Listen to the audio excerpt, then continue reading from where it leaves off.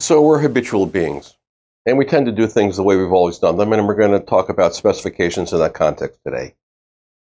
A lot of the organizations that we work with work off of a specification sheet, a template into which the fill-in-the-blanks exercise is executed to create a spec sheet to communicate the design intent to engineering.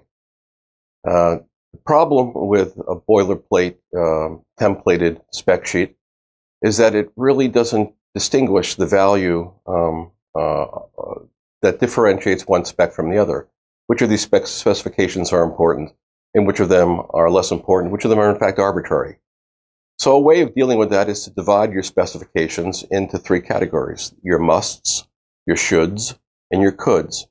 Musts are those requirements that without which you don't have a product, you don't have a position, a competitive position in the marketplace.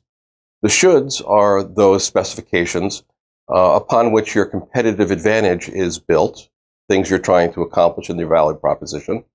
And then the third, the coulds, are things that would enhance the value of your product, but really aren't worth focusing on, aren't worth investing efforts to achieve. These three categories still could be communicated as point specifications, but we can increase the value being communicated, the information being communicated, by expressing them differently. One way would be to express them as ranges. So instead of having a point spec, you would have a range of values that hitting any of the points within that range would provide value as perceived by the marketplace, and would communicate to the engineer that they may have reached sufficiency in their design effort. You can take these ranges and you can enhance them further, make them communicate better information by placing alongside of them a graph showing how the market value will change over the range, so that if an engineer sees that I've achieved a certain target, but boy, with a little bit more effort, I can achieve a lot more value, it communicates meaningful information to them in their design. The third way of communicating the shoulds into engineering would be as goals, as English-based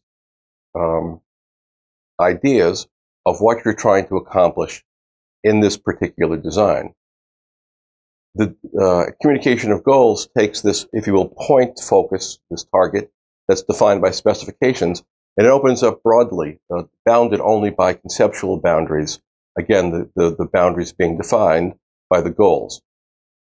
The communication of shoulds as goals allows the focus to shift to not the achievement of these various points, but on generation of new knowledge and looking at alternative ways of satisfying the technical problem you're trying to solve.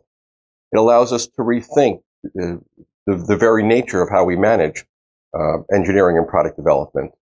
And it frees us from the pain and misery of testing for spec, a pass-fail test, to testing for knowledge, testing for learning. And this knowledge that we gain from testing the full range of